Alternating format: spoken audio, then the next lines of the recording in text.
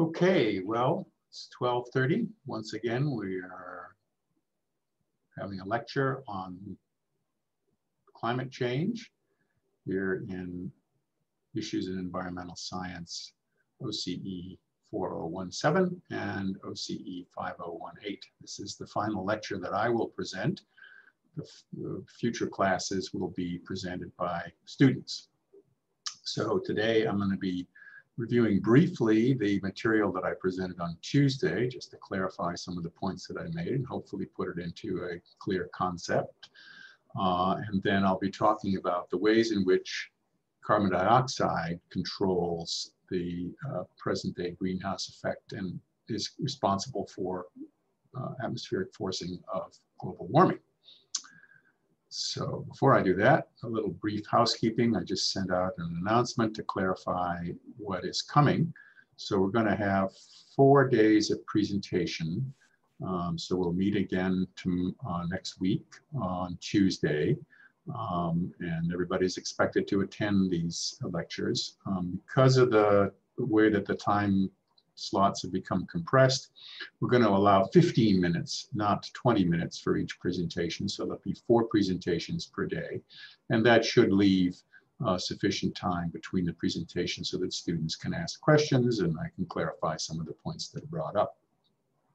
So Carrie has put up a list of sign-up slots on the calendar, and each team should sign up for one of the slots. Now, the final day of presentations will actually be during exam week on the 8th, and I understand that there may be some conflicts. I don't think there are, but there may be some conflicts. But the reason for this, for having presentations on the final day, is that several teams have been impacted by COVID-19, where one or more team members have been affected with symptoms that prevent them from fully participating in preparations. So this will allow those teams a little bit more time to get themselves organized. So there'll be 4 presentations per day. And each team in this part of your presentation must compose 5 multiple choice or true-false questions based on the material that you present in your lecture, in your presentation. And I suggest that you show these 5 questions without the answers as a slide in your presentation. Now, some housekeeping notes about the presentations. Because we have 4 presentations per day, and each one is going to be limited to 15 minutes. I'm going to be very strict about timekeeping. And I also ask that you really get yourselves ready. Each team get yourselves ready for the presentation to come. And the best mode will probably be for one of the team member with the most reliable internet connection to share his or her screen and then go through the slides. But it is a good idea, and a lot of the teams will want to do this, to have different members of the team present different portions of the overall presentation.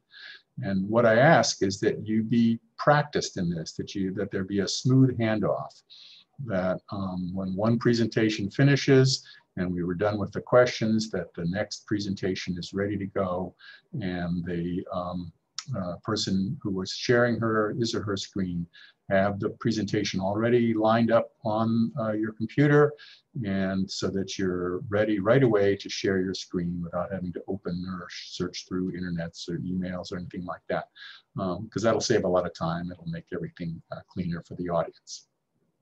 Okay, and then regarding the final, there'll be as we did before, there'll be a take-home portion and a quiz portion, multiple choice true-false question portion. The take-home exam will be distributed on the 4th of December, and it'll be due at midnight on the 9th. you should expect questions in the take-home portion about the material that I have presented in my lectures, not just today and Tuesday, but in the recent lectures since the midterm. So I've done a lot of lecturing, and that material will be covered in the take-home portion of the exam. There will also be a multiple choice true-false section. This will not, there will not be essay questions or anything like that. This will just be multiple choice quizzes that you'll complete, and that will be administered 2 to 5 p.m. Actually, I'm sorry, it's 3 to 5 p.m. on the 10th. That's the regularly scheduled day for our final. And so the material in there will be heavily weighted towards the questions that the different teams put forward, and then any additional questions from the reading quizzes that you've already taken. Okay, so any questions before I get started on my lecture about these topics? Is the take-home, so you said the take-home exam is going to be more based on lecture material. Is the multiple choice also going to be more lecture material? The multiple choice and true false will be lecture material, but it'll be presentation material. So probably, you know, at least 40 or 50% of the exam will be the questions that each of the team compose to cover the material that they're presenting in their presentation. Does that make sense? Thank you. Yep, thank you. Okay, so and you know, each team, of course, will know the answers to the questions that they have composed, so that'll give you a, you know, put a little cushion into the material required there. So the final exam, I know I have to give a final, and this final will cover that. So, and you know, having taken the midterm, this will not be that different from the midterm, either in length or challenge or difficulty of the multiple choice true false questions. I have a question. Go ahead. What actual day is do we turn our presentation in like on a specific date, or is it being turned in like while we're yeah, let's make that's a good point. Let's make the take-home portion of the presentation report due on the 3rd of December. Okay. So our report that goes with our presentation and the PowerPoints, those are all due on the 4th, correct. Okay. Any other questions? All right, great. Yes, go ahead. Just to get a little clarification. So on the 4th, we have our presentation and our paper, our research paper all due on the 4th, correct? Yes. Okay, thank you. Yeah. And that way you're done with the reporting and the presentation and all that. And then you can, you know, maybe take a day off and then get started on the take-home exam. And the take-home exam will be thought questions and diagram questions, and you'll have plenty of time to complete that. So the point is not to, you know, make this a time management challenge, but to, you know, give you an opportunity to you know, reflect on the thought questions and do the research and answer things in a complete way. And I expect everybody to do pretty well in this. Okay. Anything else? All right, well, let me cover this material here. So you'll recall that on Tuesday's lecture, I talked about climate change and looked at this concept of climate cycles. And so that's one thing that you hear a lot when the discussion of what climate change is and how severe it is and how we should understand that, is that people talk about climate change cycles. And an argument that people who are skeptical about the current trends of global warming and climate change, one thing that I've heard people say, including President Trump, is that this is a cycle and that we're currently in a cycle, and if we just wait, it will get cooler again, or that we'll switch back to some other. Now, there's a lot of truth in this concept that there's a cycle. But I think we need to recognize that these cycles are not strictly periodic, that that the length of the cycles, the period of the cycles is changing, and that also we get very different pictures depending on what sort of time scale we use to evaluate the cycles. This is something I discussed on Tuesday, but let me just review this in a whole series here. So if we take the longest view of climate change and look over the entire Phanerozoic, roughly 600 million years, actually 542 million years is specified as the beginning of the Phanerozoic period. The Phanerozoic period is characterized by the development, the evolution, the ramifications of multicellular organisms. So prior to 550 million years ago, all of the life on Earth was microbial life. And then starting at roughly 600 million years ago, multicellular life forms began to evolve. And with this evolution, there was an explosion of diversity and change. This produced, vast numbers of species, and the presence of these organisms radically altered the geology, the climate, the characteristics of Earth, not just as a living planet. Okay, so if we look over this 540 million years, and roughly here is the temperature, the short-term average temperature and the long-term average temperature. Long-term and short-term are relative here to the entire time scale. So you can see that if you look at this, that there have been some major swings on multi-million year time scales in the Earth's climate. And there have been periods when the Earth was much, much warmer than it is at present, and there have been periods when it was much, much colder than it is at present. And in these warm times, the Earth was entirely ice-free. There are different times when there were ferns and crocodiles and tropical fauna at both the North and the South Pole. So there have been periods that are very warm, and we wouldn't have recognized the climate zones on Earth in those days at all. There have also been periods, cold periods, when the Earth is essentially frozen solid, frozen solid, but was covered with extensive layers of ice. There's debate about whether the Earth entirely froze over or whether they were patches of the land and the ocean that were ice-free.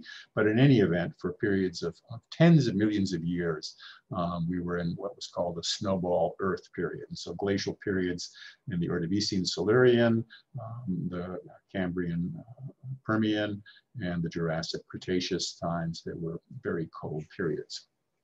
And it's noteworthy that, starting about 50 million years ago, we entered into one of these cold periods, and the Earth was in various episodes within this cold period covered with ice, and so that the ice sheets would advance and retreat, and but compared to the entire 500 million year period, this is we are living through, or we are coming to the end of what would be considered a cold period. How do we know this? Well, this is the various proxies that we use for making these determinations, which I discussed Tuesday and will not reiterate today. So that was a 600 million year time scale. If we look at a 60 million year time scale, so this period right in here at the extreme right side of this graph, if we look at that again, now in this case, we're going from 60 million years, so these are essentially negative numbers compared with the current time. So about 60 million years ago, there was a warm period reaching its peak in the Eocene, approximately 50 million years ago. And then thereafter, the Earth began to cool relatively rapidly.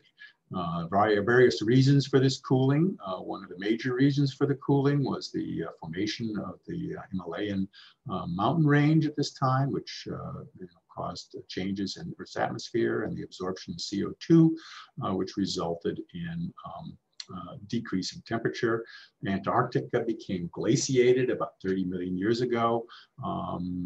It's not clear if it's warmed or cooled, but in any event, by 15 million years ago, the Antarctic was completely glaciated and has remained glaciated ever since. Stepping forward, to the more recent time, the Miocene, the Pliocene, and Pleistocene, we can see that there were extensive ice sheets both in Antarctica and in the Northern Hemisphere. So that's a 60 million year record. And you can see there's this trend in cooling, but within this trend, there are, rapid oscillations in compared to the overall timescale in global temperatures. We'll talk about what causes those more rapid isolations in a second. But so this is the long-term record over 60 million years. If we look at a 1 million year time scale, and here we are in the realm within which we can use ice cores as a more precise proxy for global temperatures. So we've got 5 million years of climate change from sediment cores, and then over the last million years or so, we start being able to use ice cores as records.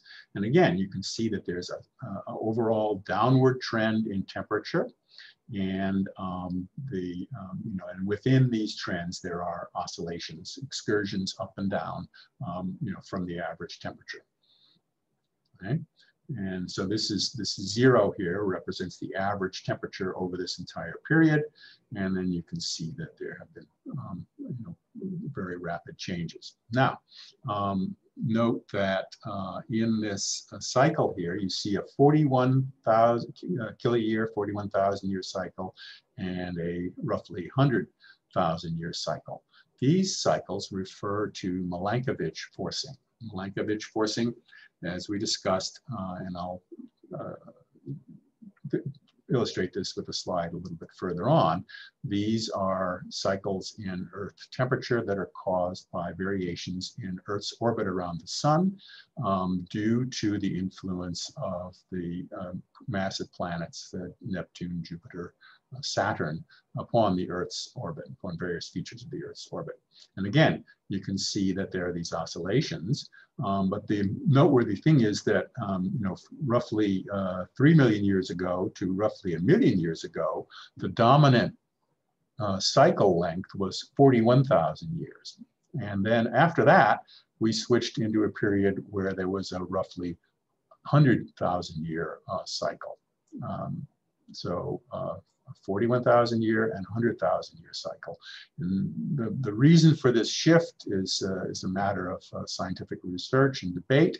But for our purposes, let's just recognize that this is what occurred, and that for the last million years, more or less, we have been in a period when the variations in climate followed a period, a cycle, just as people say, but that cycle has a period length of about 100,000 years.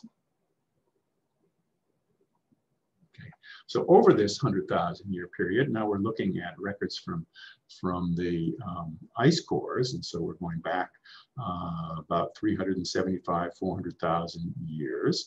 Most of these records will be a combination of ice cores taken in the Antarctic, called the Vostok cores, and ice cores taken from the Greenland ice sheet called the Grisp cores.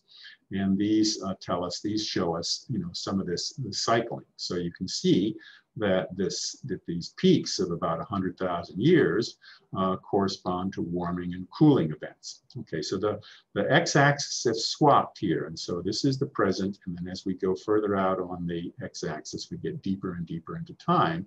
And so if we understand this cycling, what we see here is that these 100,000 year cycles are characterized by a rapid run-up in temperature, followed by a slow decline. And this run-up in temperature corresponds to a run-up in atmospheric carbon dioxide. So the temperature and carbon dioxide increase rapidly together and then gradually subside over time. So rapid warming followed by much slower cooling. It's been the 100,000-year cycle. And we can see that there are roughly 4 of these events within the last 400,000 years. So that confirms, or is evidence consistent with this 100,000-year domination. Okay, well, let's step to a shorter time frame. Here we are now looking at the GISP ice cores, the last 10,000 years. And we can see that even within this last 10,000-year period, there are oscillations in temperature. Again, you got to watch out because this x-axis timescale is flipped around again. But once again, we can see that there are these excursions up and down. And the period length in here is about 1,505 years. So it's a pretty reliable clock over the last 100,000 years or so, last 10,000 years or so, with warming spikes followed by cooling spikes. And some of these warming spikes,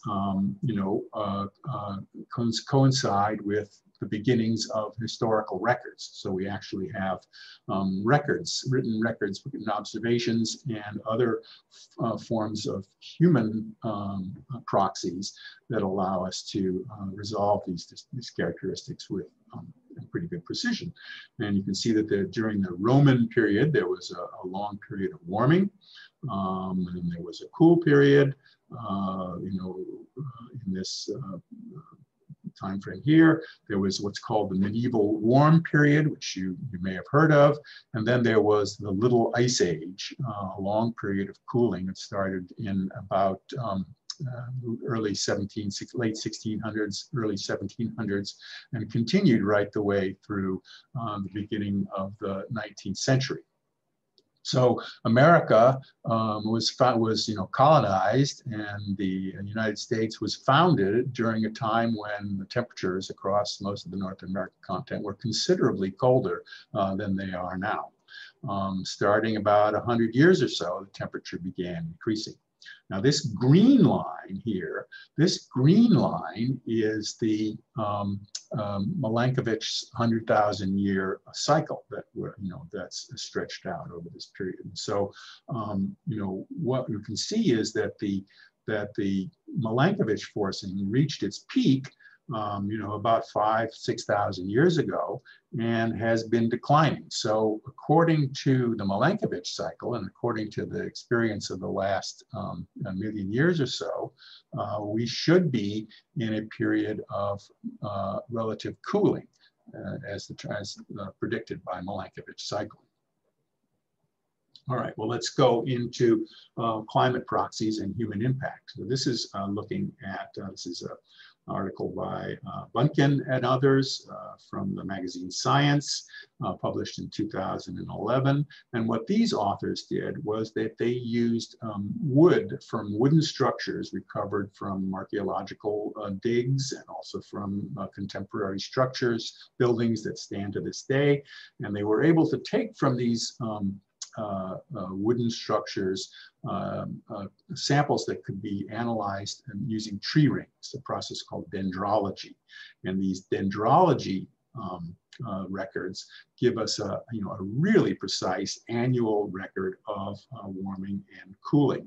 And so this is showing fellings here. This is showing the removal of trees. This is population in millions. And so we can see that there was a long period of time when there were declines in population. So the Great Famine and the Black Death produced a decrease in human population. The migration period in here also produced a protracted period during which human population did not grow, was stable or even declining. And there are a variety of reasons for that. Obviously, there was a pathogen here that caused this, and there were wars and other factors. But these wars and periods also correspond to times of relative cooling. And so this migration period was a time when not only was the weather cold, but the seasonal variability in precipitation and rainfall, the growing cycle for agricultural crops, became much more unstable and much less reliable during this migration period. And so this time, after around the fall of the Roman Empire, was also corresponded to a time of climate instability. Okay. And then also likewise during the Great Famine and the Black Death, there were periods of relative cooling. And there's a lot of speculation that these periods corresponded, that the population effects, impacts promoted human response. And so, for example, we can see here in the mid-1800s that there were repeated crop failures in Europe, and the most famous of which would have been the potato blight in Ireland, which had various causes, but also coincided with period of cold weather. And so across this period, we can see that climate variability has had, climate has varied. The variability has had some cyclical characteristics, but that the factors driving these this cyclicity and the period length of these cycles is by no means constant and has been changing over time. Okay, so what causes that? We talked about Milankovitch cycles, and I encouraged you to learn the ETP memory device for trying to understand that. So the eccentricity cycle is 110,000 years. That's the 100,000 year record that you saw earlier on. And that describes the variations in the elongation of Earth's elliptical orbit around the sun. So during cold periods, relative cold periods in these Milankovitch cycles, the Earth at its perigee would have been farther from the sun than the other side of the cycle. And so obviously with less insolation, less solar energy reaching the planet, you could expect a relative cold period. So that's the 100,000 year cycle. And that became the dominant driving factor roughly 1 million years ago. So for the past 1 million years or so, we've been in this eccentricity or obliquity cycle. Prior to that, we were in this cycle where the variations in Earth's tilt, the tilt of Earth's axis, drove climate cycles with a period of about 40,000 years. So there was a shift roughly 1 million years ago. Prior to that, there had been several million years when the tilt cycle was predominant, and then more recently this obliquity or eccentricity cycle became the dominant forcing factor. So that's the Milankovitch cycles. So according to the Milankovitch cycles, if you look here in the, so here's the obliquity record, and here is the eccentricity. So here they are broken down. So here's just the eccentricity variation, eccentricity or obliquity, the elongation of the elliptical orbit around the sun. And if we look at the present time, that should be decreasing. The tilt period is also driving us towards colder conditions, and so is the precession. So all of the Milankovitch cycles, even though tilt has been predominant, are all tending to produce colder conditions if the cycles that we're observing now are consistent with what has occurred in the past. But that is not what we're seeing. Temperature is actually increasing. And so if we look particularly over the last 100 years, so we've been stepping through here with, this is a sort of a decadal scale in terms of temperature. And you can see that, in this case, this is the tilt cycle. And you can see that we should be, this is where we are right now. And so everything is trending downward. So where we are now should actually be in a cold period. So we should be like in the Little Ice Age or something like that if we were following the same regime that has characterized Earth's climate in the more distant past. Instead, what we see is that starting in about 1950, and certainly accelerating trend in the late 1970s and 1980s, we're getting warmer and warmer periods. And so this graph is presenting the average temperature over the last 100 years or so, a little bit more than 100 years. And these blue or red bars show excursions either toward the cold or toward the warm. And in the last recent years, we've gotten warmer and warmer. So we're departing, we have departed from the climate cycle and the climate cycle prediction characteristics that have, been, that we would have predicted from looking into the past. What's going on? Why is this happening? Well, I think you know the answer to that, but let's dive into the answer and try to understand it more clearly. Okay, so what we are experiencing now, according to scientific theory, is the impact of radiative forcing by greenhouse gases. And you've heard about the greenhouse effect, but let's try to understand the greenhouse effect with a little bit more quantitative detail. Okay, so we are all the energy, most of the energy that drives Earth cycles comes from the sun, and most of the energy coming from the sun arrives in the wavelength range of visible light between about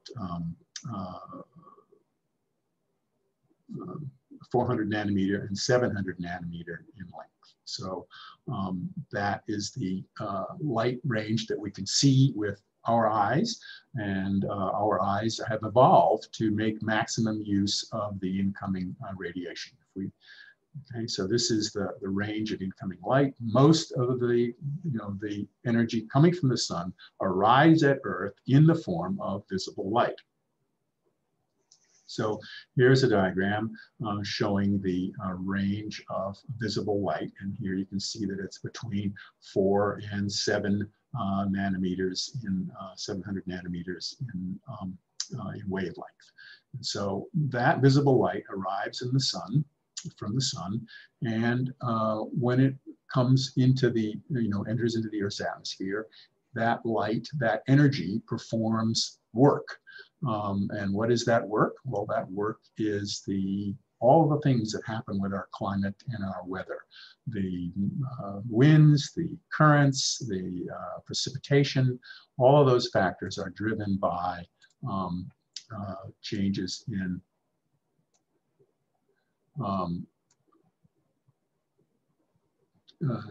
by the energy arriving from the sun. Well, 100% of the energy that arrives from the sun is eventually radiated back from Earth out into space. But in the process of doing that work, there is a law, a second law of thermodynamics effect, where this visible light, which is useful energy, performs work and becomes less useful when it's re-radiated back out into space. What does less useful mean? That means that it's literally its wavelength changes from this 400 to 700 nanometer range to a range of about 800 to 1200 nanometers. Okay, and so this is the characteristic of the energy that's re-radiated from Earth back out into space. There's 100% of the same amount of energy that's arriving at the Earth is being re-radiated, but that energy has been transformed as a function of the work that it did within the Earth system and into this less useful, longer wavelength material. Okay, so if the energy has to be radiated back out into space after performing a certain amount of work, this wavelength range of 8 to 1200 nanometers, 8 to 12 nanometers is pretty critical. And in fact, this range is known as the atmospheric window. So that's the spectrum space within which energy has to radiate back out into space.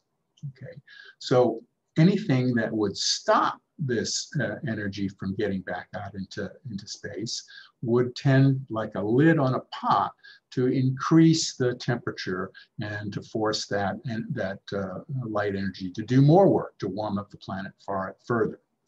Okay. So what things are affecting this performance in this range? Well, what you're seeing here is the absorption on this scale. So, for energy in the very high frequency wavelength, oxygen and ozone are very effective absorbers and blockers of ultraviolet light.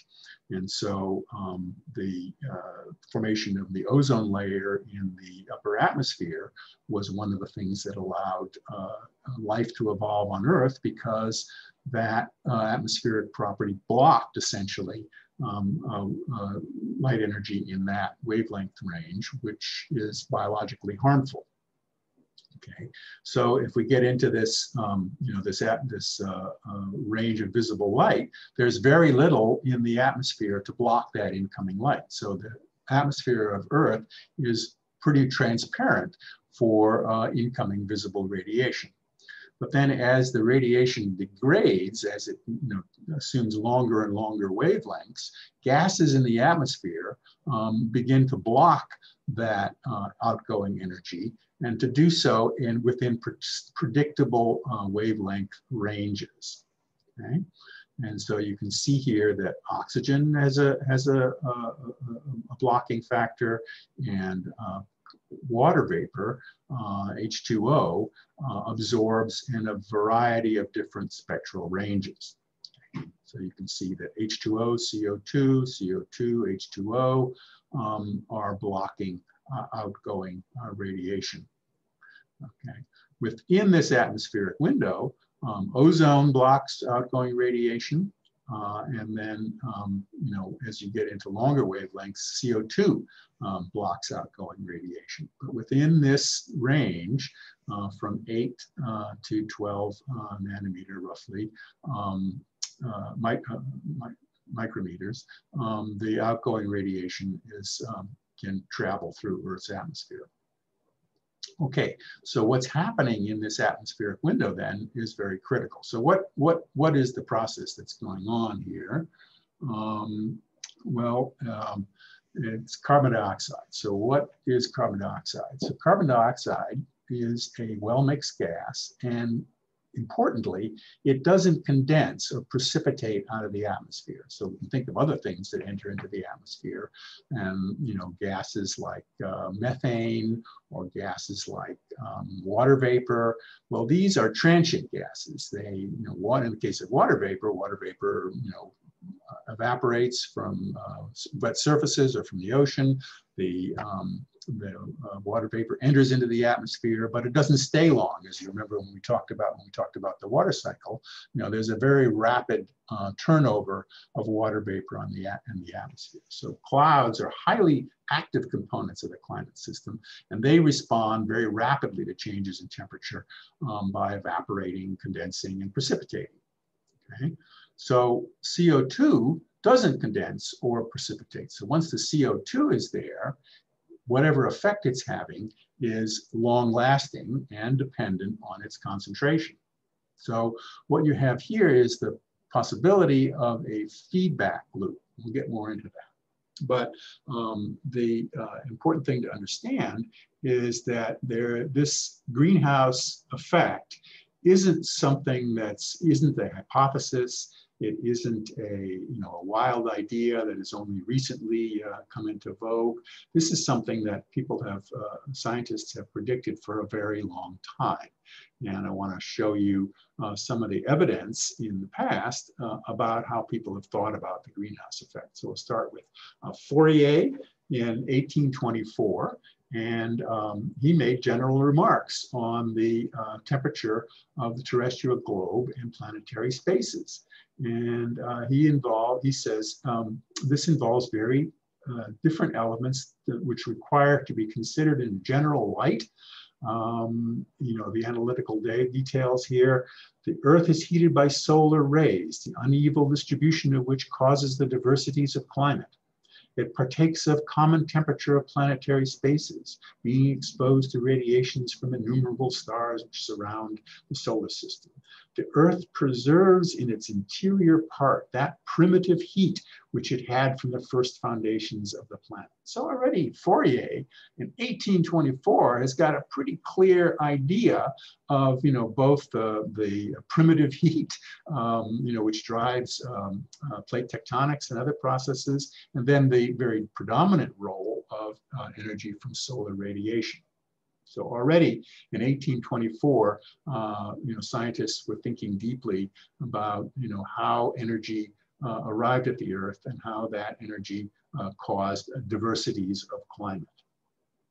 Well, in 1861, Tyndall performed an experiment, and he looked at the absorption and radiation of heat by gases and vapors. And he used carbon dioxide and a very clever, given the technology of the day, absorption device. So he would fill up this space with gases of different varieties, and then look at absorption of these gases. And he concluded that carbon dioxide, had an effect of absorbing heat. Okay, and 3% heat, and so he was measuring this perfectly sensibly. Step forward a few more years to 1896, and Arrhenius, a Swedish scientist, was the first one who really formulated the idea that the presence of carbon dioxide, would be dispositive in the variations in Earth's climate over time. And so he proposes that during the Ice Age, there would have been less CO2 present. And so, and that, these forces had to be driven by changes in the atmosphere. So what are they talking about? What is absorption?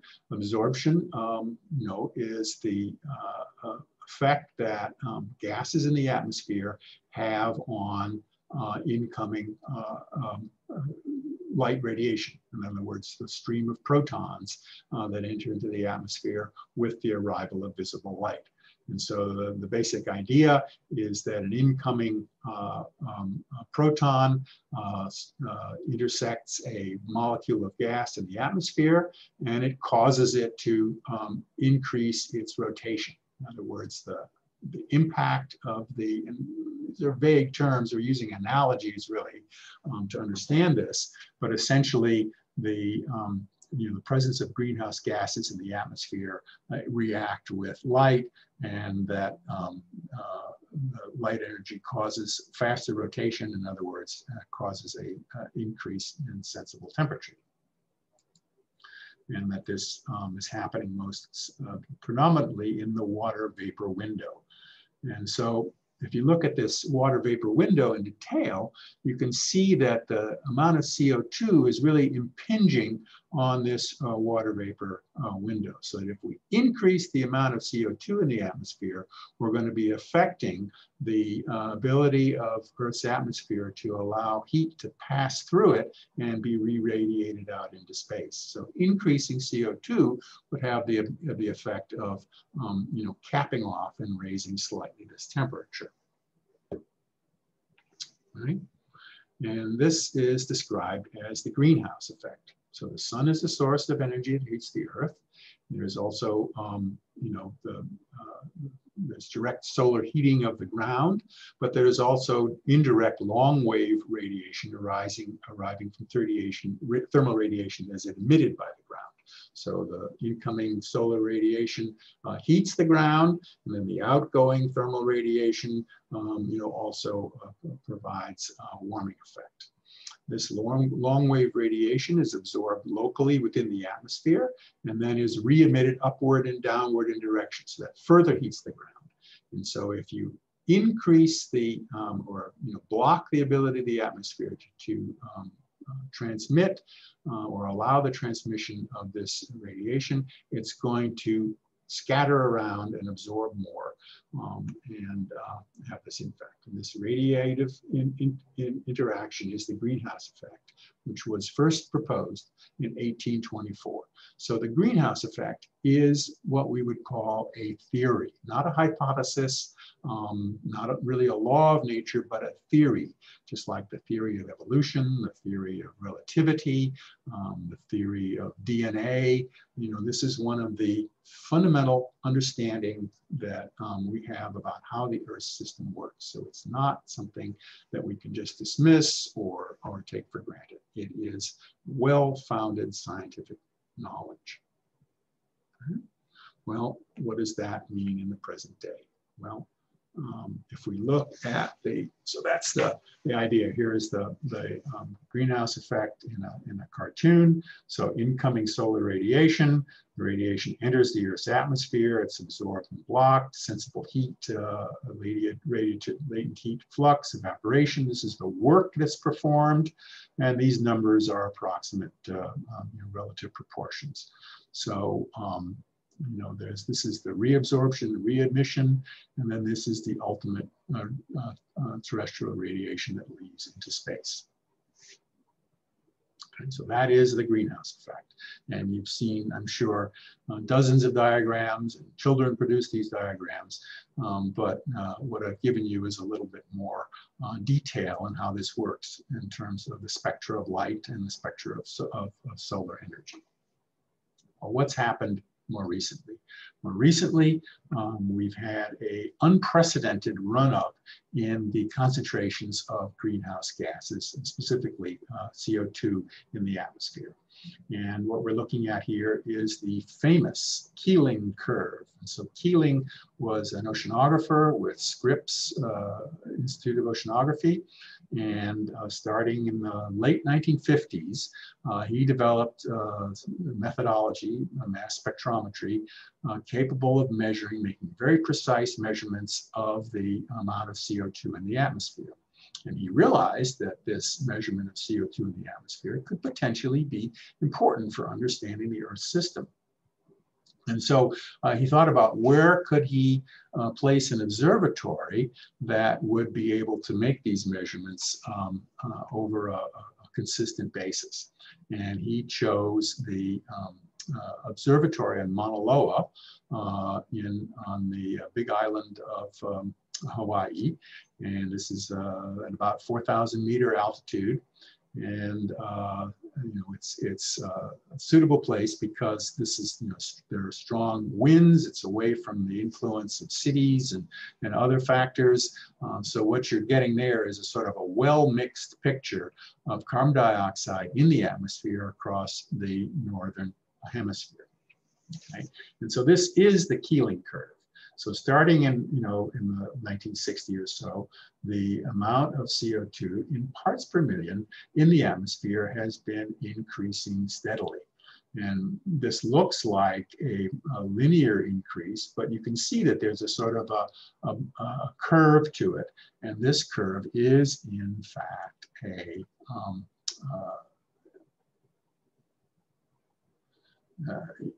it's a nonlinear rate of increase. The precision that Keeling's measurements allow him to make can be seen here in this variation, this oscillation, which is annual in scale, that characterizes the sort of daily measurements of CO2 that are made. You can see this at greater scale here if we start in 2015 and look at a 5-year record into the present day. So there's a steady increase in the rate of CO2, and that on an annual basis, it goes up and down. Right? And if this is 2015 to 2016, so we'll assume this is January of 2015 to January of 2016, we can see that there's an increase in CO2 and then there's a decrease in CO2. And then that increase in CO2 corresponds to roughly the winter months, and that decrease in CO2 corresponds to roughly the summer months. What would be driving that? Question for the class. So somebody tell me, why would we expect to see an annual variation in such a predictable way, winter to summer, in the content of CO2 in the atmosphere of Earth? It's due to the annual blooming pattern of plants. So in the spring, when the plants bloom, they're absorbing more CO2, and then in the winter, when they die, there's more CO2 in the atmosphere because they're not absorbing it. Exactly right. Thank you for. I expect that a lot of people already know this, but it's worth remembering because Senator Inhofe looked at this record and said, well, this variability shows that we have a natural cycle of CO2, and then if we wait long enough, the amount of CO2 will decrease. That's not the case. It's a misinterpretation of these data, and there's a much simpler, much more profound explanation. And so, this annual variability rises on a exponential rate of increase in CO2 over the atmosphere. Okay, so how much are we at? Right now, we have approximately 413 parts per million of CO2 in the atmosphere, 413 parts per million CO2. So it's present in a trace amount. You'd have a hard time weighing it or measuring it or accounting for it in any kind of visible way. Keeling's technology is able to resolve this, but nonetheless, it's a trace amount. So how can this trace amount of gas in the atmosphere be driving changes in temperature, which correspond to the long-term average that we saw in the graph that I showed you earlier, where there's a steady run-up in temperature, where we're having the hottest years on record are recurring on a regular basis. And this is a point here. So how is this being done? Well, it turns out that carbon dioxide is one of the control knobs on the planet, on planetary climate. And control knobs are forcing factors that can, like a control knob on a stereo, can increase or decrease the volume of the output of the system. So I got this in the wrong order. So long-term control knobs on million-year time scales, volcanoes are the principal source of atmospheric CO2. And rock weathering is the principal sink. So volcanoes release CO2 into the atmosphere, and then that CO2 is absorbed as rocks are weathered. And these two sources and sinks can operate quasi-independently of each other. So the atmospheric level of CO2 can fluctuate over time, without these things. If the atmospheric CO2 were to fall below its critical value, we could have conditions of snowball Earth, or at low values, we could have a protracted period of glaciation. The short-term variation in climate is the atmospheric CO2 fluctuating. The Antarctic and Greenland ice cores show a fluctuation between 180 to 300 parts per million over the past 650,000 years. So we've been fluctuating, roughly, at a scale of roughly 150 parts per million. It's been going up and down over that range over the past 650 million years. So over the past 650 million years, the maximum concentration of CO2 that we've had in the atmosphere has been roughly 300 parts per million. And here we are in 2020 with well over 400 parts per million and no end in sight. In other words, it's increasing. well, I shouldn't say no end in sight, because I saw in the paper this morning that the United States has had the lowest greenhouse gas emissivity over the last 3 years due to the changes brought on by the COVID pandemic. So, it is possible for our system to come turn down. So the relative physical processes that turn the CO2 into a control knob on the 1,000-year time scale involve both the biosphere, ocean chemistry, and a significant role for Milankovitch variations in the Earth orbital parameters.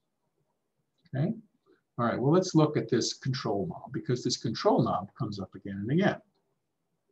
So here I'm going to play for you a little clip taken, I guess this was 2018.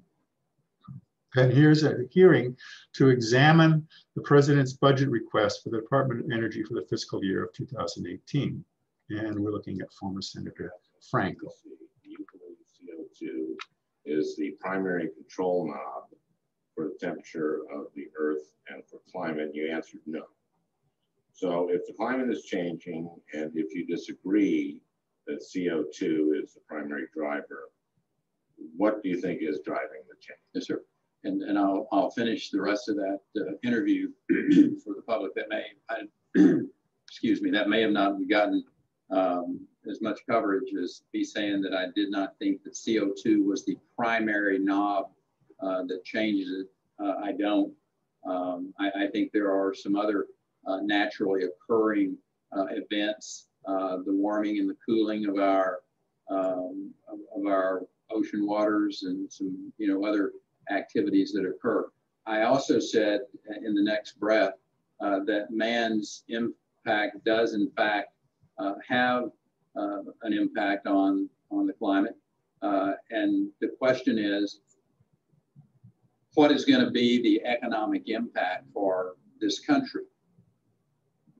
Okay, so here you have a top official in our government who is struggling to provide an answer on, what is the principal control knob or driver on climate change.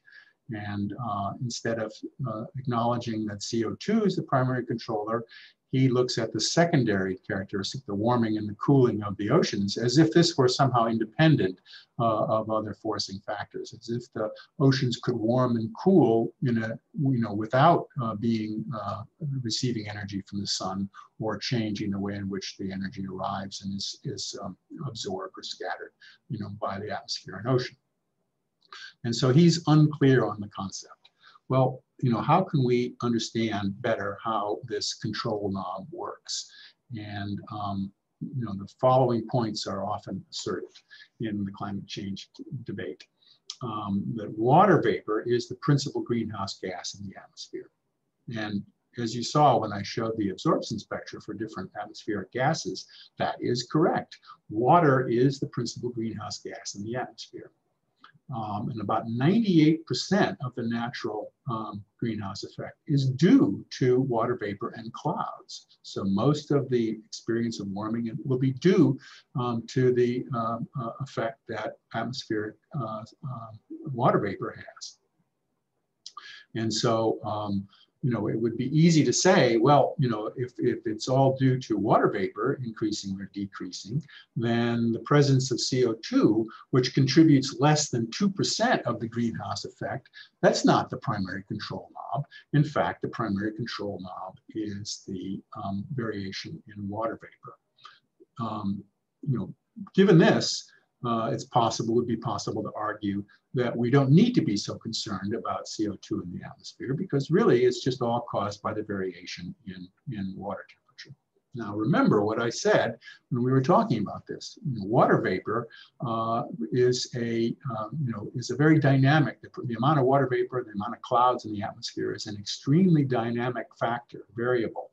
It's changing, on an hourly or minute-to-minute basis as water evaporates, condenses, precipitates in the atmosphere. So water vapor has a very, very short residence time in the atmosphere. CO2, on the other hand, when a CO2 molecule enters into the atmosphere, it has a half-life in the atmosphere of tens of thousands of years. So whatever we put into the atmosphere now stays in the atmosphere or can be expected to stay in the atmosphere for a long period of time. Well, how does this affect how we should understand that? And how can we understand that process? Well, the way that we can understand it is by modeling. And modeling is something that also comes under a lot of criticism by people who are skeptical about climate change. And however, modeling is a modern technique. And there are problems with modeling and there are uncertainties with modeling. A lot of the uncertainties have to do with the resolution of the model. We have an Earth system in which very complex and very variable across huge time and spatial scales. So how can we understand that through models? Well, I'm going to show you a modeling experiment here that was conducted by the Goddard Institute of Space Studies. This is a study by Lysis and others, I think in 2010. And their basic findings are as follows: that water vapor accounts for about 50% of Earth's greenhouse effect, clouds contribute about 25%, and CO2 contributes 20%. So the CO2 control knob, is able to turn up the temperature by about 1/5 of the total response. And then there are other greenhouse gases, ozone, methane, which account for the remaining 5% or so of change in the atmosphere. Well, if we look at this, we can see that this is a factor of forcings and feedbacks. So water vapor, because it is such a dynamic variable in the atmosphere, responds quickly. Whereas CO2, because it is a very stable variable in the atmosphere, has a long-term effect. So as the forcing effect is increased by CO2, the feedbacks, the response of the amount of water vapor and clouds in the atmosphere increases. So this is a classic feedback effect where the amount of CO2 is producing a change in this more dynamic variable. So that's the conclusion of the modeling experiment, which was done by Lysis and others in 2010. What else did they see? They see that they performed an experiment using a model that resolved the Earth's atmosphere in 2 and 2.5 degree pixels. And so they took the whole of the planet and divided it into units of space corresponding to roughly 2 degrees on the side. And they ran this ocean model. They assumed a mixed layer depth of 250 meters in the ocean. They zeroed out all non-condensing greenhouse gases and aerosols.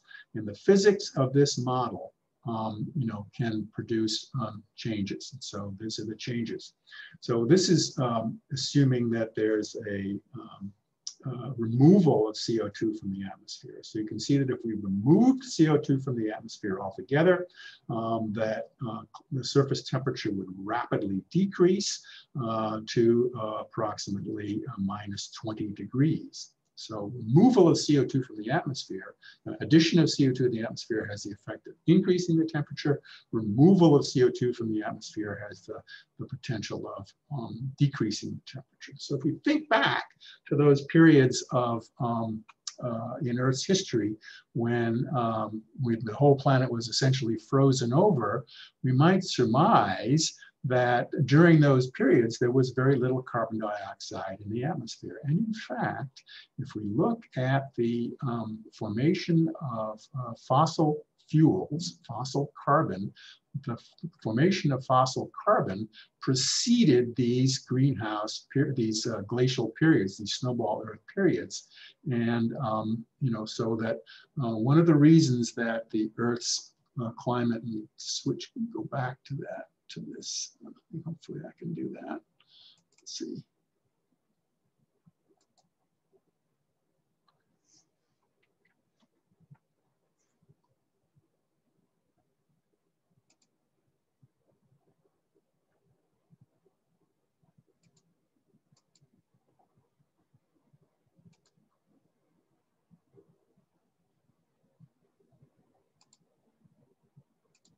Okay, sorry about that. Took me a second here.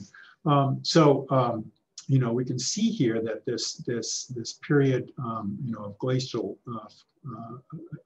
periods, the snowball Earth periods, were preceded by times in which the you know, there was massive formation, massive sequestration of atmospheric carbon dioxide. So very high levels of primary productivity on the planet, you know, fed in part by these warm periods, which resulted in the removal of CO2 from the atmosphere to a very low level, and then the response of the Earth in essentially freezing over. So the global, CO2 in the atmosphere has produced, you know, the reduction of CO2 in the atmosphere has produced these cold periods.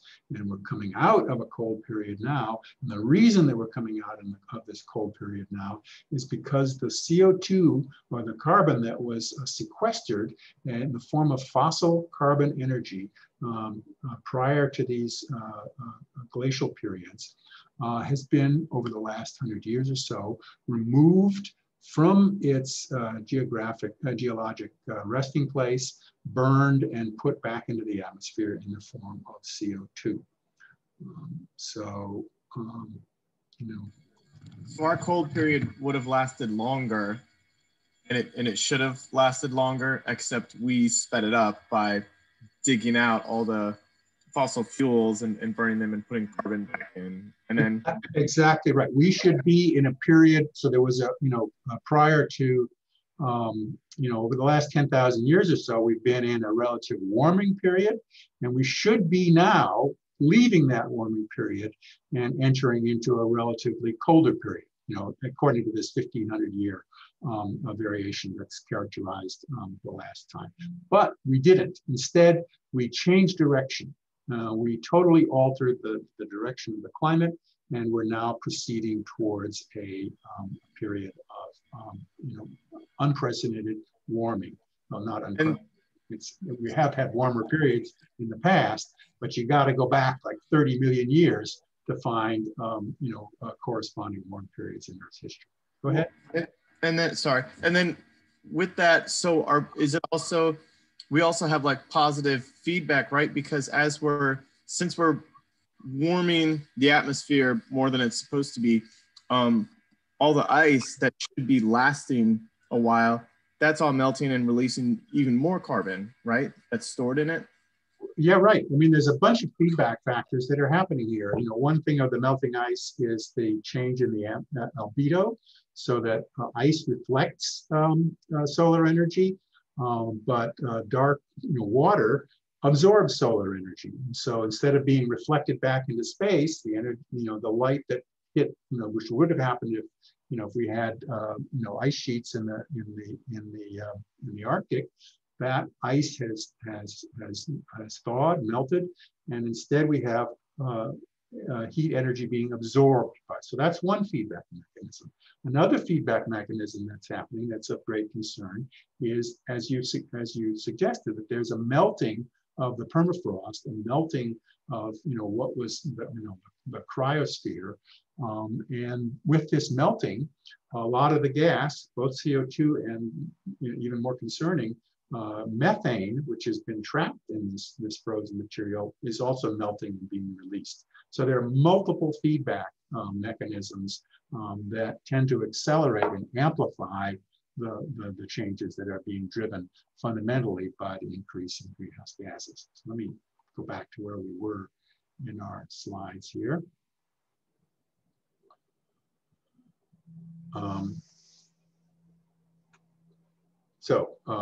You know, the geologic evidence of glaciation that's supported snowball Earth hypothesis, and you know, that escape from the snowball Earth is achievable if factors come along that release CO2 to the atmosphere. So once we're frozen, you know, how did we thaw out?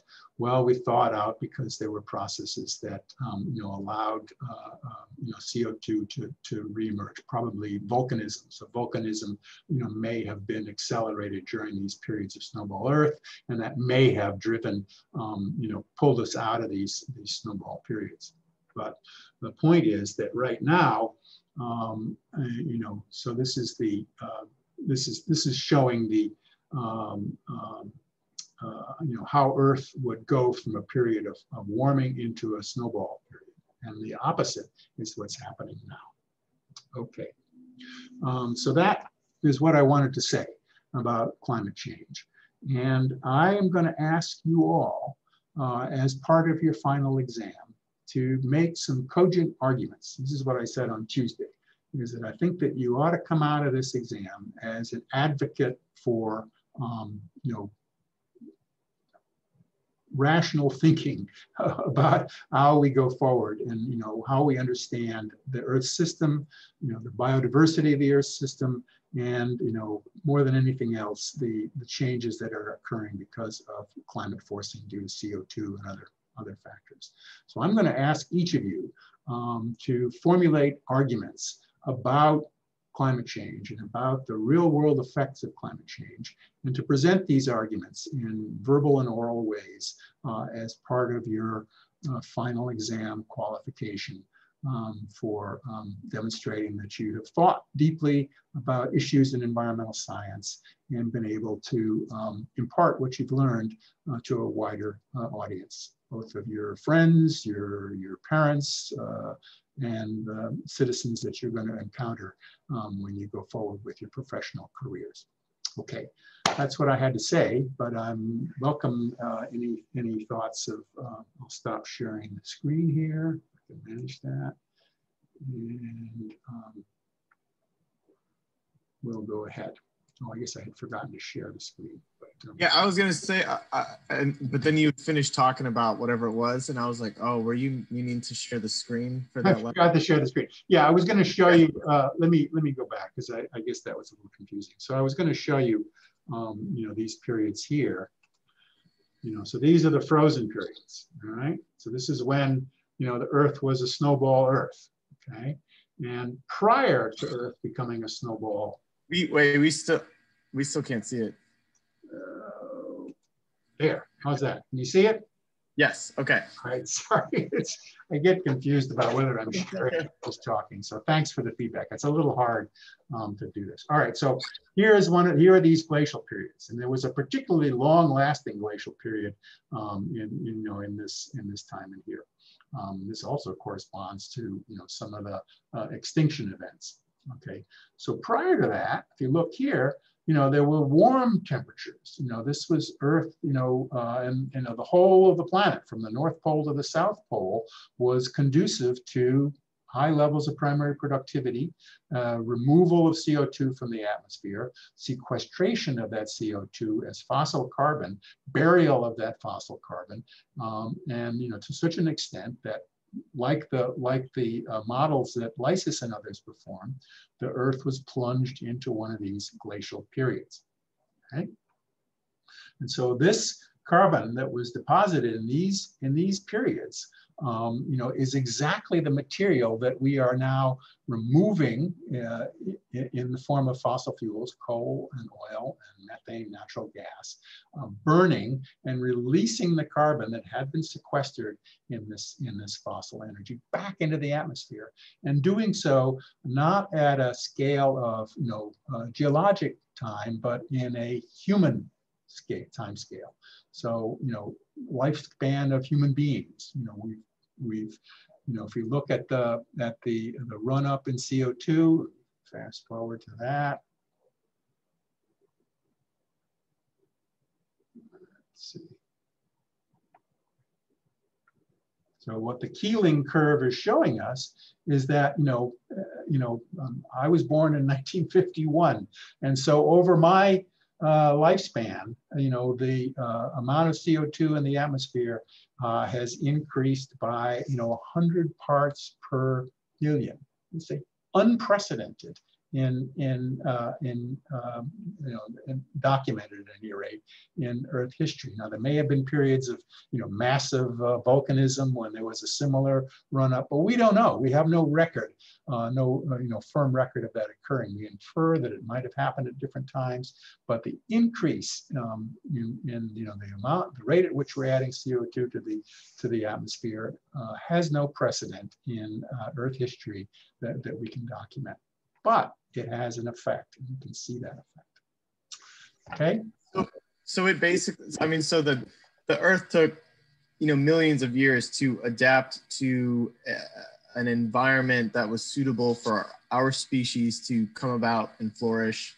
And then now, in the blink of an eye, we're reversing that. We're changing the rules. We're moving the goalposts. Totally.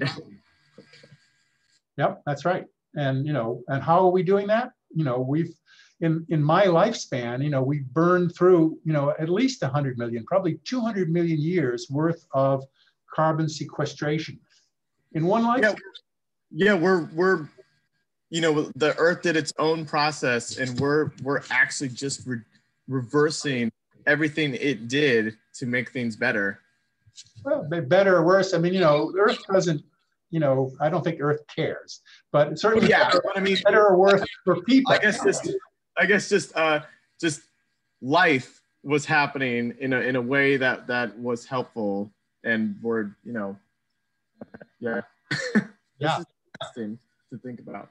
Yeah, it's amazing to think about, and we should think about it, and we should think about it not just at a personal level, but at a, you know, among peers and friends, you know, at a community level, at a, you know, state and local level, and at a national and international level. And, you know, hopefully, you know, if enough people, particularly young people who are armed with knowledge and scientific knowledge and energy, you know, personal energy, can go out and make these arguments and try to be willing to live by the consequences of these arguments and the, you know, the implications of these arguments, perhaps we can begin to reverse that. I don't know. We'll see. Time will tell. Any other questions or comments? Okay, so that brings me to the end of what I'm going to say as a professor. We'll, you know, I'll be questioning and helping the presentations that students will be giving in the coming class periods. I enjoy this class. I enjoy the interaction. I realize we've had a sort of a special kind of set of circumstance with COVID and this all being remote. And, you know, I miss the interaction that we get in a classroom where I can see people responding. On the other hand, I really enjoyed, you know, the times that we've had together when we've had, you know, conferences with the teams and had a chance to, you know, interact with students on a more personal level, you know, really getting into the presentations and understandings that you've had. So I want to thank you for being a good class, and I look forward to the presentations. And there we are. Okay, any comments, thoughts? I guess not. All right. I hope I haven't totally blown you away with all this climate stuff. You know, there's a lot of science here. Some of it is frankly beyond me. You know, I could never put together a climate model like Lysis and others have done. But the thing is, you know, to learn these things, you know, to understand, to recognize the science that lays at the heart and the foundation of this knowledge. And, you know, as I said on Tuesday, you know, one of the things that they say again and again that you hear climate skeptics say is that it's very difficult to understand, you know, the contribution that human activities make to these changes. That's a hard thing to do. And as I said on Tuesday, yeah, it is hard, but that's what science and engineering does. That's what we do at our best, is to do very difficult things. And it's hard, you know, to take a sample of ice that's 100,000 years old and bring it to the surface and grind it up and extract a tiny little bit of ancient air from that sample, and then literally to count the numbers of atoms in that air, and from that infer, you know, what the temperature was when that air was deposited 100,000 years ago. Yeah, that's really hard, but that's what science does, hard things. All right. Well, goodbye. I'll see you on Tuesday. And of course, we're available by email, Carrie and I, if you have questions about your presentation or whatever. And I'll look forward to talking with you next week. Bye-bye. Thank you, Professor. Thank you. Thank you, Professor. Thank you. Bye now.